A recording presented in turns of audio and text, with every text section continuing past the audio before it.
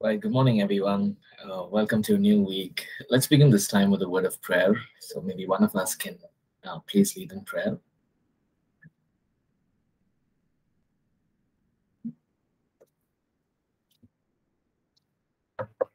Go ahead. Anybody can lead. Father, we thank you for this time. Lord, we open ourselves for your presence. Pray, Lord, that you would minister to us, that your hand rest upon us, God, as we continue to learn this morning. You would teach us your strategies that we need to build on ourselves, oh God, and help us to apply this in our personal lives, Lord Jesus. And help us also to minister according to these standards that you are teaching us, God. In Jesus' name we pray. Amen. Thank you, John. All right, so last week we did chapter 7. We talked about innovation and creativity. And our God is a God who gives us strategies. He gives us ideas, the ability to innovate, to think, to give us strategies. And we looked at scriptures as well, how God gave strategies to the people of Israel, and even in the New Testament, in the early church, God was there with them, right? So in our workplace, in our ministries, keep asking God, keep growing, keep developing. Now, we're going to a very important topic, which is chapter 8, talking about people, processes, performance, and rewards. Right? Now, the first thing we think about when we say people, right? When we talk about ministry, when we talk about business, whether it's small scale, large scale business, what is the first thing that comes to our mind? At least for me, the first thing that comes to my mind is people. Right? Ministry is about people. It's not about the programs, the events, all that is there, but it's done for the people, right? So whether it's ministry or business, people are important. The people that we work with, the people that we are serving is very, very important, right? And where there is people, we must understand there's going to be, conflicts. There's need to be teamwork. There need to be a way to resolve conflicts. There must be employee motivation. There must be performance evaluation. Not everyone are wired the same. Everyone come with different abilities, different capabilities, different thoughts, different mindsets. And so when you talk about people, there's so much that we can learn, right? Especially in ministry. You may have people who are always with with you, they're with the vision. You may have people who have a lot of questions. They have a lot of why is this being done this way? Why is this being so? People are wired differently. So let's look at a few fundamental principles when it comes to dealing and treating people.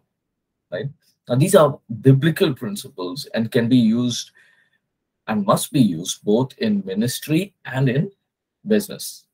Okay, so let's look at this. Pair fairly based on contribution and value to the organization. Colossians 4:1. Masters, give your bond servants what is just and fair, knowing that you also have a master in heaven. Now, before I go ahead, I just want to bring this forth. Now, you may not be in a place where you don't decide a person's pay or wages, right? That's all right. But what is the some principle that we can gain from here? Treat people in a way that is right, that is pleasing to God. Now, in terms of if you are in a position to talk about pay for your employees, pay them for the work they do and pay them fairly, right? As long as there is mutual understanding that the remuneration that is being paid is good, it's fair, it's just. We are doing what the scripture says, right? Now, there are times when people come with loads of experience, 10 years, 12 years of experience.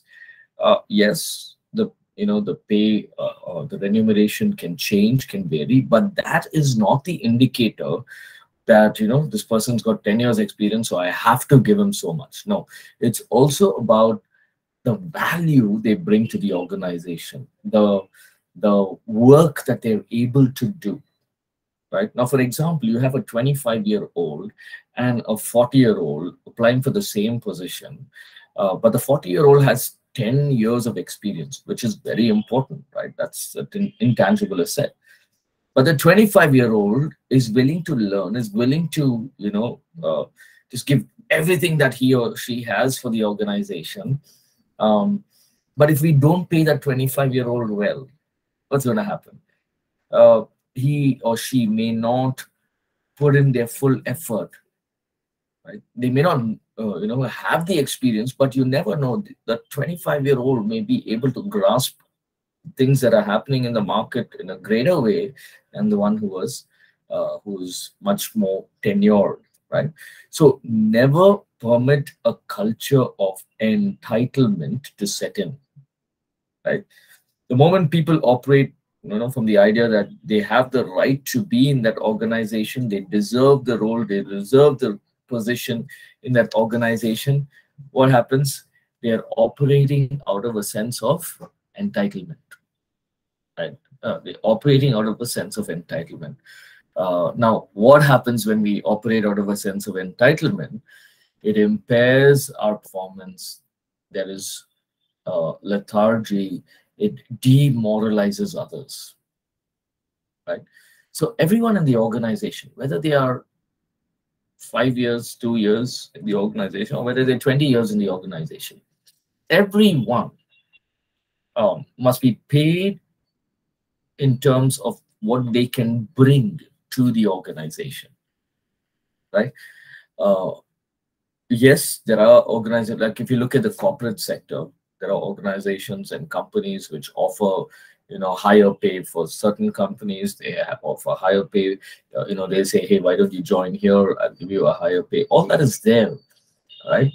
But again, we talked about it previously, right? It's not only about money, but the intangibles, what you're able to bring to the company, your relationships with your bosses, your relationship with your co-employees, with your the way that you're able to perform. Are they, all these different aspects are involved, right? So when we are in a position to, recruit and have people in your organization or ministry, pay them fairly according to what they bring to the organization, right? Second one, ensure people are paid on time. Leviticus 19:13 says, do not rob or take advantage of anyone. Do not hold back the wages of someone you have hired, not even for one night. Right? Now, usually most companies and most places, we have a cycle of a 1 month salary payments. Or if you look to the West, I don't know how it is in Africa and other countries, but most of the countries follow this routine of either the 2-week cycle or the monthly cycle. So in India, it's mostly the monthly cycle of salary pays. But here's the thing. It is important that people are paid on time, because people have commitments. They have family who depend on them, and they have family members, they have children, and the Bible says when we don't pay people on time, it is against God's plan. It's regarded as a sin. And look at this, Deuteronomy 24:14 and 15. Do not cheat poor and needy hired servants, whether they are Israelites or foreigners, living in one of your towns. Each day before sunset, pay them for that day's work. They need the money and have counted on getting it. If you do not pay them, they will cry out to you. They will cry out against you to the Lord, and you will be guilty of sin. Right? Now, this can be, there are times when, the organization may be going through challenges. Cash is, just not coming in. There's no influx of cash, or there could be a delay in the payments, right, of salaries. But in those times, let the staff know that this is what is happening. Please bear with us. We will have it. We will have your salary being paid. But I've heard of many organizations, right, where if a person puts down their papers, and I know people, they put down their paper, they have 3 months of the time which they have to work, the 3 month period, and the organization would either wouldn't pay them. They would say, you did this, you did that, uh, and so it becomes a challenge. Now the Bible says it is a sin, right? We are not to hold back. Right? And now, even in ministry, we may have people coming, doing some small labor, or helping out in the church, or there may be people who vendors that we may use, anything, right? Like for example, at APC, we have a lot of things that we hire out, right? So from our LED screens to we have a lot of vendors, our cameras. So a lot of hiring happens. But we make sure that people are paid on time. And one of the things that we do is we pay them beforehand, right? So that we know that they are happy with us, and we can there's a trust that has already been built, right? So many a times, when we make these payments, we've already paid them for it. Now they come with a whole heart to serve, right? Whatever they're doing, they do it so well. Why? Because we've honored their requests, right? Pay vendors, pay consultants, and other services. Pay them on time. Do not withhold good from those to whom it is due. Right? Do not withhold good. Uh, and let us make this a practice, whether we are in ministry or whether we are in business, whether we are even talking to the people around us, right? People in business around. We must not hold back, or we must not hold back things that belong to them, which they deserve, right? And the serious part is, it says that God looks at it as a sin, right? Next one, don't exploit people, don't hold back their wages. Jeremiah 22:13, doom to him who builds palaces but bullies people, who makes a fine house but destroys lives, who cheats his workers and won't pay them for their work. Now Jeremiah is writing this to Israelites who have gone into captivity. Right now, we must understand there were some rich Israelites, there was some poor. So there were people who were also working under the Jews who were rich. There were people working under the Babylonian rule. Right now, to them, Jeremiah is saying, God, when doomed to those who build palaces but bully other people, who cheats his workers and won't pay them for their work. He's saying, okay, you go work in the field, they come in the evening, I'll pay you for it. And then when evening comes, hey, I promised 10 dinars, but I noticed that you took the ground was not tilled properly, or you did not, do the work effectively. I see that it's still, so I'm not going to give you 10 dinars. What is that?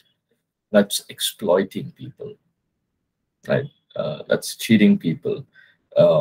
Now, yes, you can correct them, right? As an employer, you can correct them. You say, see, I expected this to be done in this time, but it was not done. But however, I'm giving you what I promised. But going forward, you'll be paid according to what work you have done. So that is okay. But don't hold back wages.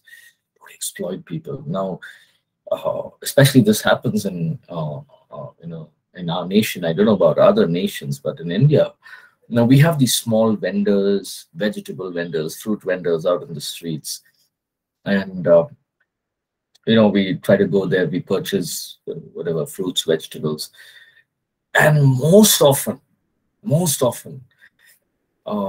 people begin to bargain and say, hey, make it 10 rupees lesser, or make it 20 rupees lesser, and it's something that I personally don't do. Because the reason I don't do it is because I believe that they're doing a small business. They're not going to make much out of it. right? They have a family, they probably have wives, they have children, they have expenses, and they need the profit out of it. Right? The moment I go bargaining about of it, how am I going to be a blessing to them? They may give it. Okay, take it since I need some kind of business. Uh, but what's going to happen? Uh, it's like exploiting them.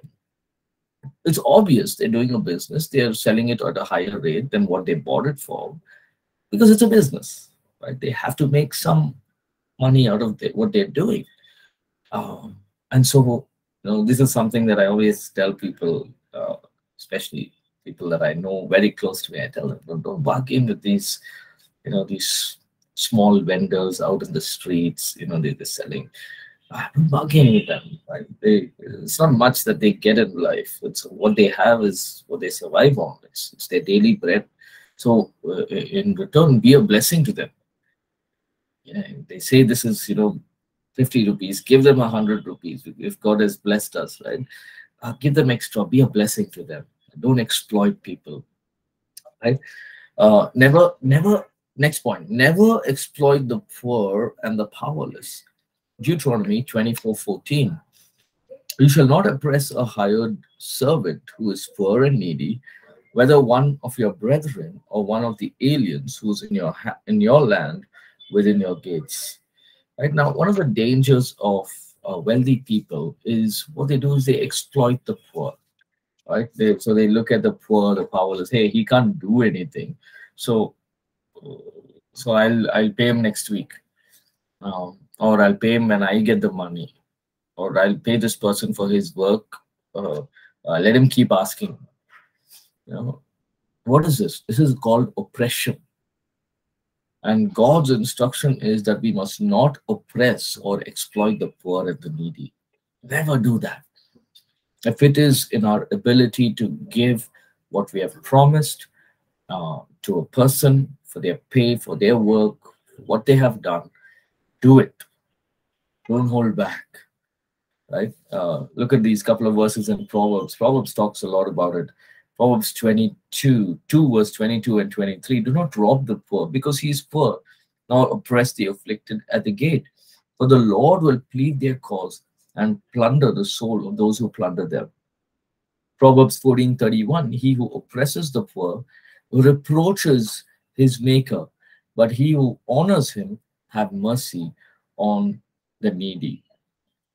Look at this, Proverbs 22:16. He who oppresses the poor to increase his riches, and he who gives to the rich will surely come to poverty. Right? So basically, all these verses say, don't exploit the poor. Now, they can't take you to court. They can't take you to, they can't come and fight with you and say, hey, you know what, you said this, but they're poor. They're needy people. They're helpless. Right? Never exploit them. And thank God, you and I as believers, I'm sure we won't do that, right? Because the Holy Spirit is in us, and we have learned to walk in love, and we know that our heart needs to be right before God. But sometimes, unknowingly, we may, hold back good from people. So let's not do that. Whether they're poor, whether they're needy, let's be a blessing to them. Right? Let's look at the next one. Hire right, retain, and review. Right? Proverbs 26:10. An employer who hires any fool that comes along is only hurting everybody concerned. These two versions are like the Good News Bible and the Message translation. They both very stern and very accurate in the way they bring things across. Look at this. An employer who hires any fool that comes along is only hurting everybody concerned, meaning he's hurting the entire team, he's hurting the entire organization. So what's the important point that we can take from here? Hire the right people, hire people who can be a benefit to your organization, who can affect your organization, who can upskill and make your organization more effective. Hire the right people. Now, Of course, people send in their resumes, or you go through the hiring process. Now, whether it is church, whether it is ministry, hire right. How do we do that? You can have certain things set in place. Right now, I remember, before I joined, Bible College in Orbit, I remember that there was, in the corporate sectors, there were, these rounds of interviews. It was not like, oh, because you know something, you can get into the job. Even if it was a call center, basically just talking to people, they had like 3 rounds. First one was, they would talk to you, get to know you. How is your talking skills, right? How is your communication skills? All of that, right? Second round would be a round with the, probably how to use the computer, how to work on Excel and Word doc, or they would give you some, writing test, or basically a test on the aptitude test is what they call it. So that was used to be the second round, and the third round would be the round with the ops. It's called the ops interview. I don't know what's happening now at the corporate sector, but the third round we call the operations interview. So that would be the main interview. So you're talking with the the bigger heads of the company, and then they ask you, what do you want to do in this organization? What can you bring into this organization? So 3 rounds. So there's a process, and after the third round, they say, okay, we'll email you, let you know whether you got in, and then you hire those people. But sometimes in ministry, what we do is we think, okay, no, we can just take people however they are. No. Now, when you look at things, how ministry is turned out, everything's going online, everything is, upskilling, everything, in ministry, everything is, the standards are raising higher and higher. Right? So you need a good IT team. Just because a person is a believer and he knows a little bit about IT doesn't mean they can get in, right? They need to have the skills, right? You need to have a good media team, ministry team, pastoral team, all the other teams within the church. You need to have it, right? Same thing in an organization. Have a sound recruiting process, right? Don't just hire arbitrarily. Get to know people, get to know their background. Why did they want to join the organization, right? There are times when, over the last, I would say last 2 or 3 months, we were looking out for, a member care coordinator in here at APC. So, some of us from the pastoral team, we interviewed a few folks, very good believers, very nice, very genuinely want to serve the Lord. They have a heart. And I remember this one interview. This happened, I think, late 2022, maybe November 22. And we were in the interview, and one of the pastors asked this person who was applying for the job, good believer, worked in ministry for about 6-7 years, and so the pastor asked the question, what is member care ministry according to you? And this person had no idea what it was. Right? He's applied for that position, and for member care coordinator, but he had no idea what it is. He said, no, I have to just care for the members, and he just gave some answer which was not accurate at all. So what is the first thing we realized? Hey, he's not gone into the website. He's not gone into details. He's not gone and checked what is it? What is the member care? What is the role description? He's just applied for it, but he's not gone through the role description. Right? Then we asked him, what do you want to be? What is it that you want to do? He said, I want to be an evangelist. Now, if God is calling you to be an evangelist, and this job of member care is only, you're going to be given a laptop with a phone, and you have to call church members, talk to them, pray for them. So it's completely different. He said, my calling is to be an evangelist, but he's applied for a member care. So what will happen if we hire, just because he is a believer, very good believer, right? Serving in ministry for many years, but if we hire him, what will happen? Over time, maybe over a year, he'll feel, hey, this is not what God has called me to do. I don't think even a year, in 6 months, he may just leave. Why? Because that's not his calling. If he feels sad and higher, oh, he's in ministry, it's only going to affect the organization. We're going to spend all the effort of training this person, taking time, training this person, going through everything in the process of, in terms of member care. And then in 6 months, if he leaves, it's going to affect the organization. So hire right, retain the best. There are some people whom you have to do everything you possibly can to retain in an organization, right? But you cannot force people to stay, right? When people leave an organization, let it be an opportunity to learn how we can make things better, right? And usually, most organizations, most companies have an exit interview, right? And the exit interview, they would ask, how is yours, how was your work for the past 5 years, 10 years, whatever.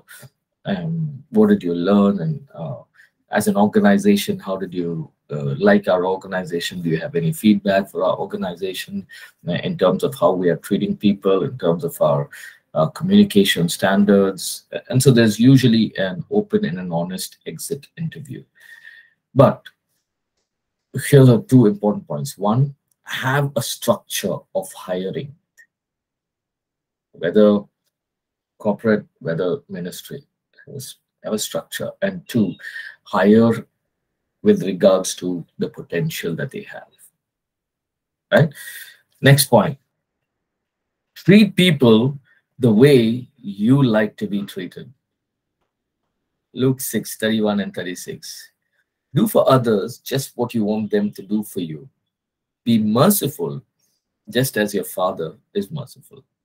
Now, this is a simple but a powerful principle while working with people, right?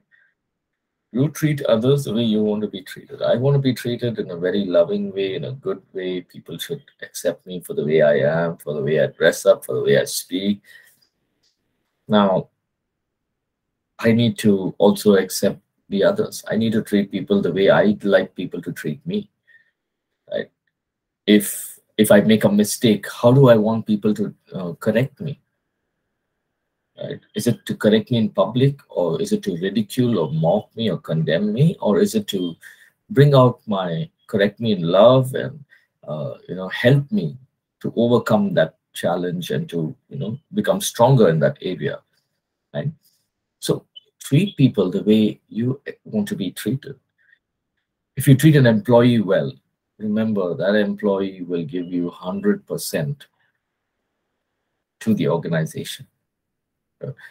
You treat your people well in the church, right? In a church, in a ministry, if you treat them well, and I say treat them well, you respect them, you honor them. They may be rich, poor, they may be just may not have too many skills. That's all right. But if you treat people well, they will give 100% to the church, to the organization itself. Right? Now, it would be wrong for the employee to keep expecting goodness and mercy shown to him and not fulfill their role with good performance, hard work, commitment, and loyalty. Okay? Now, I can't keep saying, okay, now let's be good, let's be good.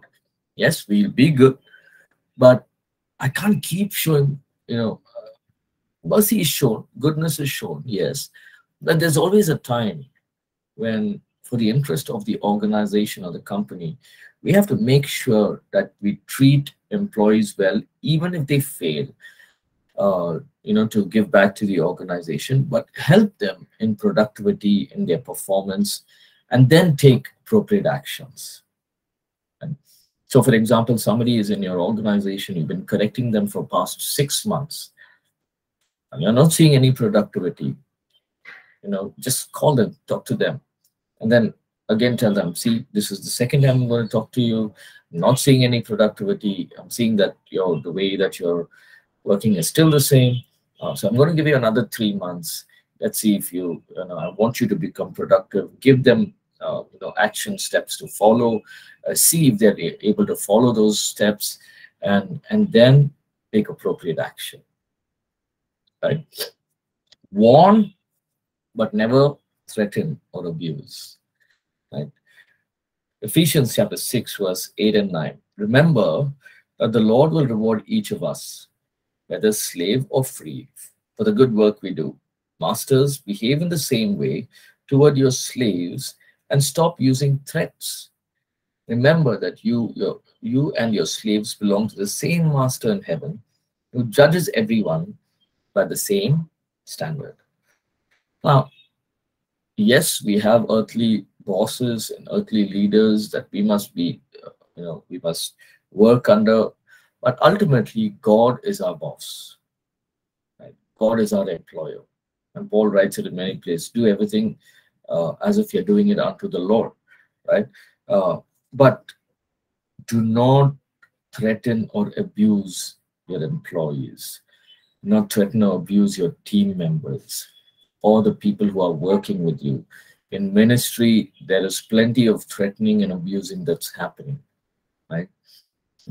Well, and it's sad to say that some of the ministries are threatening believers by saying, if you don't give to God, this is what can happen to you, or this is what can, in the future you may have go through this and that. What is that? It is threatening. And then if people don't give, sometimes these leaders, they abuse them. The reason you are poor is because you're not giving. The reason you're like this, and what's happening? It is demoralizing people. Yes, uh, uh, because a threat can inflict pain, injury, damage, and it can really, bring somebody down. But we can warn people. Now, all through the Old Testament, we see this. No? What does God do? He's warning the people of Israel, but he never threatens them. He doesn't abuse them. A perfect example of Jeremiah. He was there before, during, and after the fall of Jerusalem. Right? We don't see God threatening Israel and abusing Israel. He doesn't do that. That's not in his nature. He warns them, hey, you need to make things right. Otherwise, I'm going to let my hand off and the Assyrians are going to come and destroy you. So I'm telling you, don't do this. But even through that warning, what does he say? Later on, Jeremiah 28-29 onwards, he says, I have plans for you. He doesn't threaten. God doesn't threaten and say, people of Israel, you saw, now you're in captivity. Now, if you don't turn back, the captivity will keep increasing, and it'll, you will be a people like this only. No.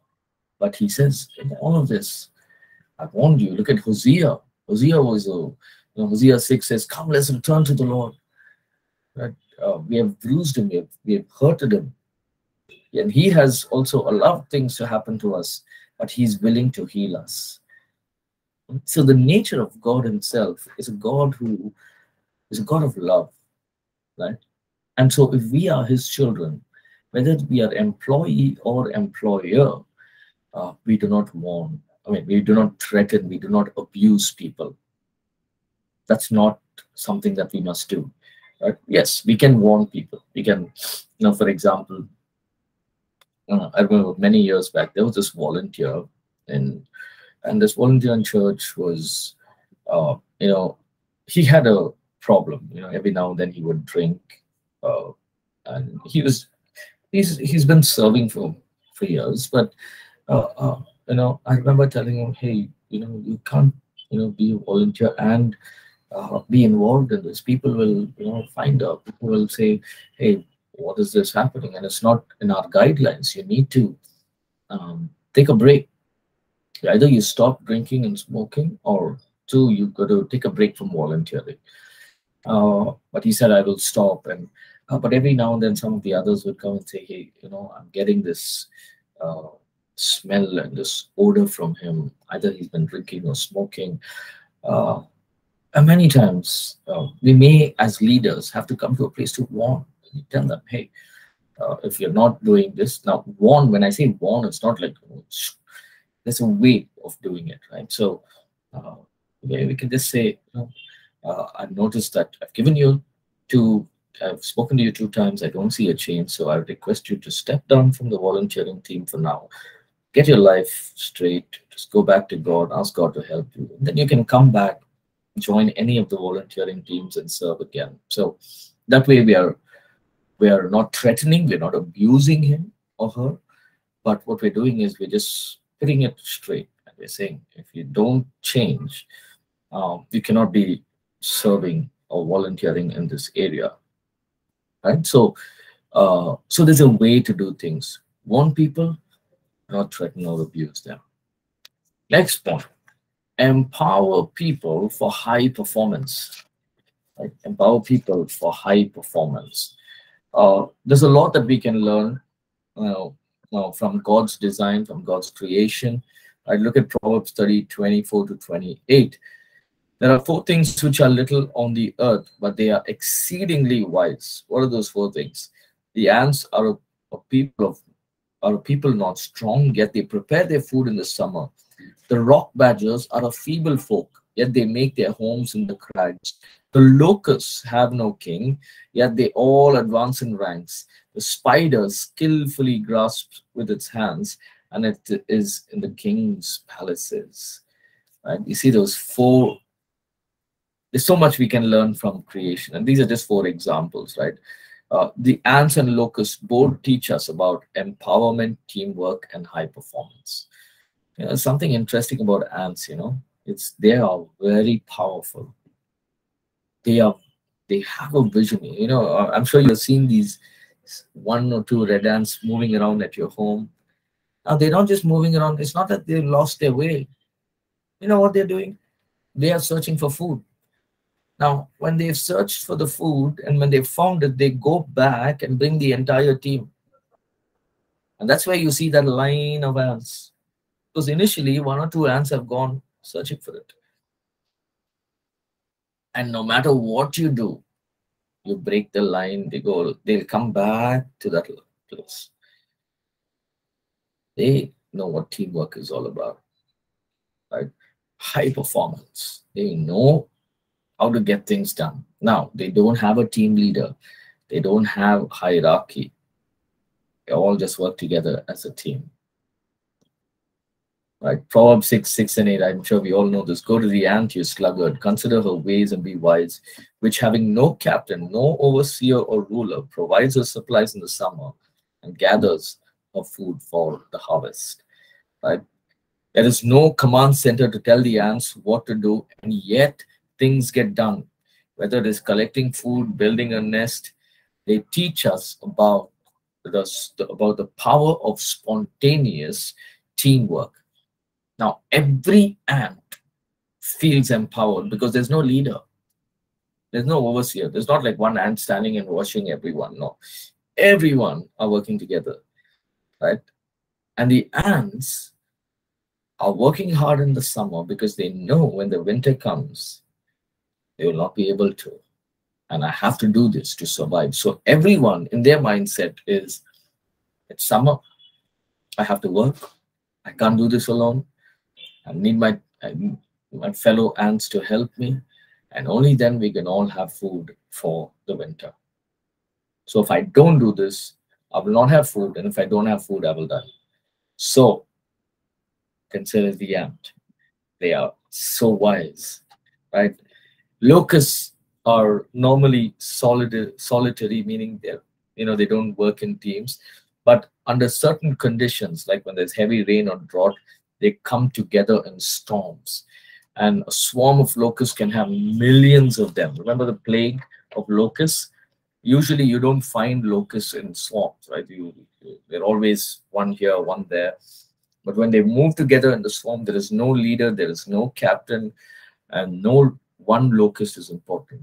We are all united. Yet they move in an orderly manner. Great flexibility.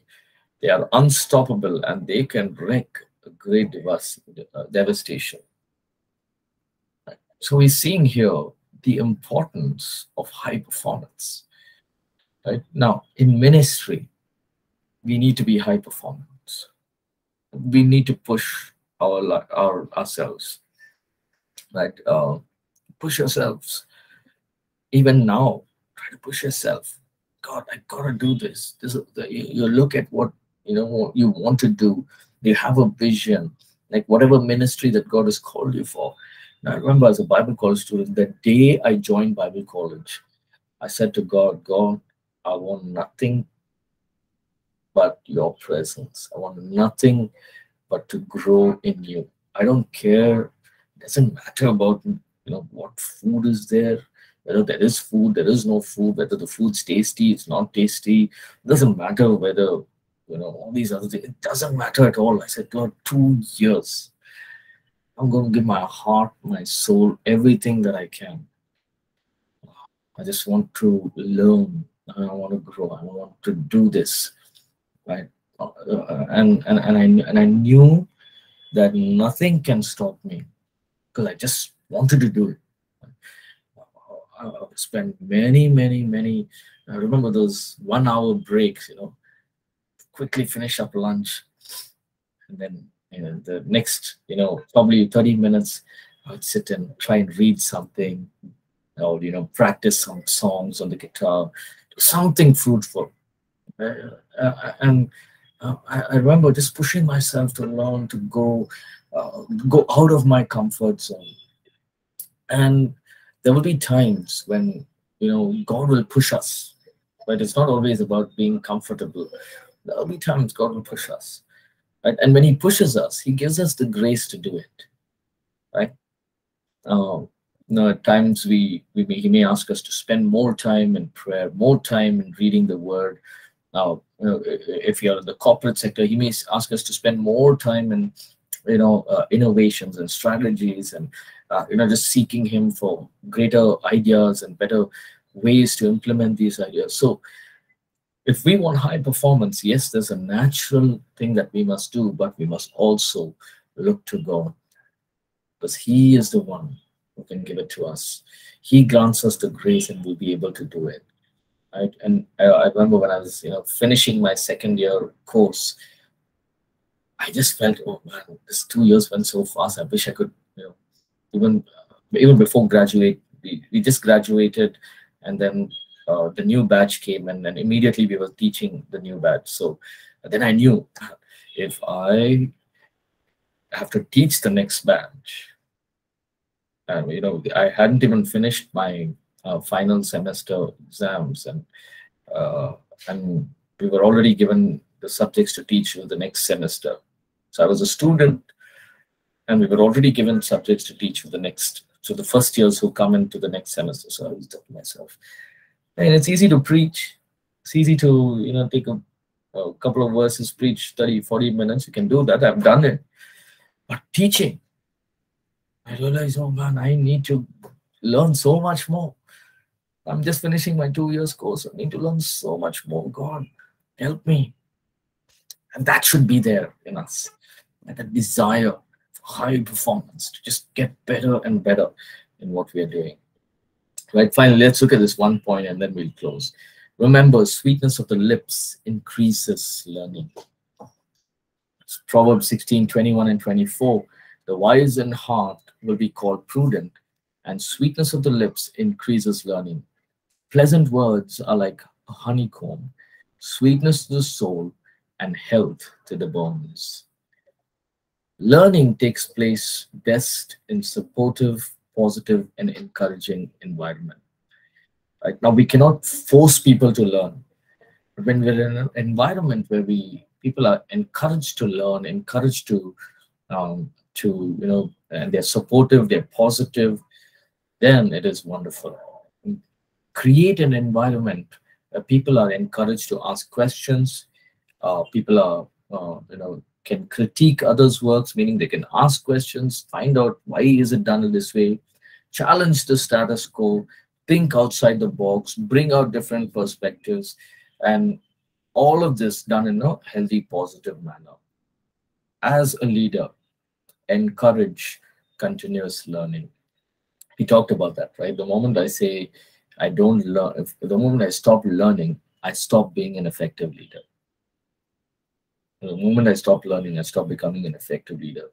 If you really want to grasp something, and if you really want to communicate something to your team, and you want to do it in a way that they will grasp it, speak politely, gently, positively, with an encouraging manner. Sweetness of the lips increases learning. Pleasant words are like honey. They encourage, they refresh, they inspire a person. Right? So we couldn't finish this chapter, but we will finish it next week. Any questions? Any questions? Right. No questions? Okay. All right. Shall we just close in prayer quickly? Let's pray. Father, we want to thank you for this time. We thank you for teaching us from your scriptures, God, how you have called us to be, Lord, to love one another, even as we work in the corporate sector or in ministry. Help us to be people-oriented. Help us to be kind, loving, generous, merciful, just as you are to us, God. We pray, God, that you grant us the wisdom to handle, to deal with people, and to be a blessing, God. We thank you for each and every student. We pray a blessing over their lives, even as they learn the different courses. I pray, God, Holy Spirit, that you will just minister to them and speak to them, Lord. We thank you and praise you. In Jesus' name we pray. Amen. Amen. God bless you all. Have a wonderful week. I'll see you on Wednesday. God bless. Thank you, Pastor. Thank you. God bless.